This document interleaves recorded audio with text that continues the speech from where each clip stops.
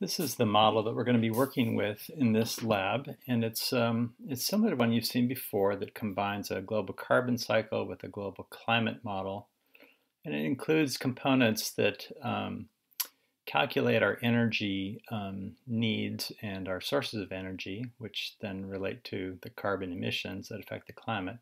It also monitors the economics of all these changes to our climate and energy. This one also includes some geoengineering options that I'll explain in a little bit. So over here, there are a lot of controls. They're kind of color-coded according to the different things that they represent. So green here represents conservation of energy. The purple or blue represents renewable energy. The red down here relates to one of the geoengineering schemes, which is the direct carbon removal from the atmosphere. And the orange down here deals with the other geoengineering scheme, which is the injection of sulfate aerosols into the stratosphere to block sunlight. So let me just show you a couple of things about this. So you open the model and you run it, and it calculates this all out over a couple of hundred years. And this shows the global temperature change that results. And here we haven't really done anything to increase conservation or renewables, and the geoengineering switches are off. So this is kind of the do-nothing scenario. And we have a very high temperature rise by the end of this time here, 6.5 degrees warming. So now we could say, of course, well, what if we conserve energy? So this number here is the percent of our energy that we reduce by conservation methods. And this is the growth rate of that. So this is 5% increase per year, which is pretty good. So if we run this and see what happens, we can compare it with the sort of do-nothing scenario. And you see it lowers the temperature, but it's still unacceptably high. And so you could say, well, what if we increase our reliance on renewable energy? Let's bring this up to, say, 75%. And we run that, and we see that this does a little bit better.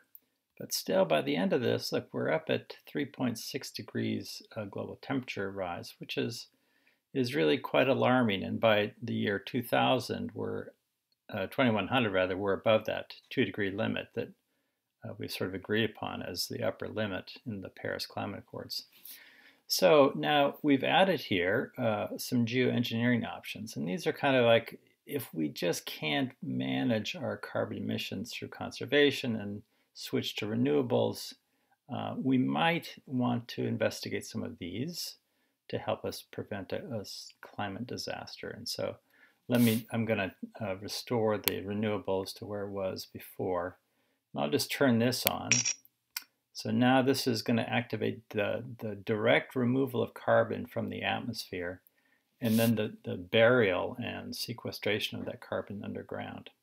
So here's the time at which it starts, 2030.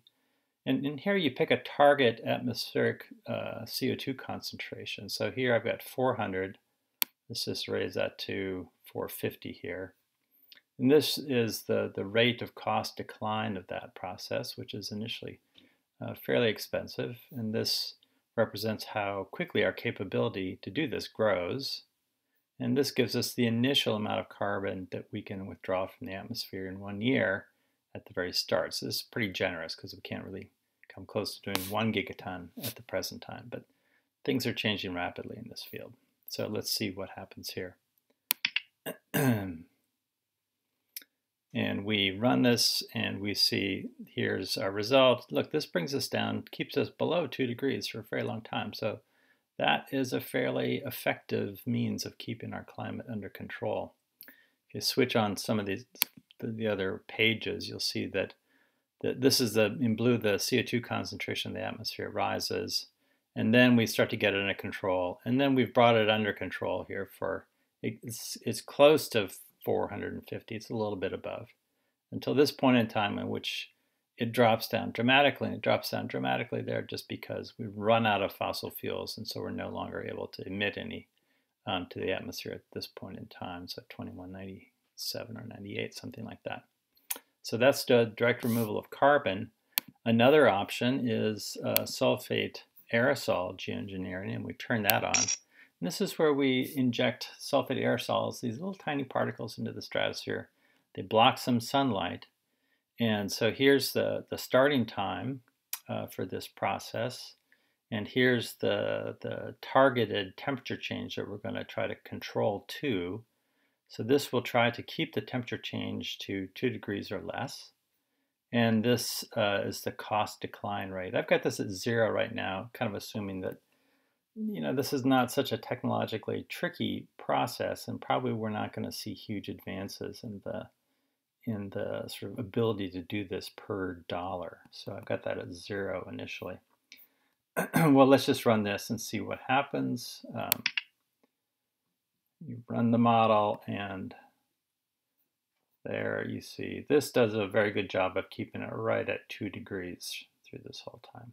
Well, all of these changes have economic consequences, and some of those you can see on some of the other graphs here. Let's see, this one is,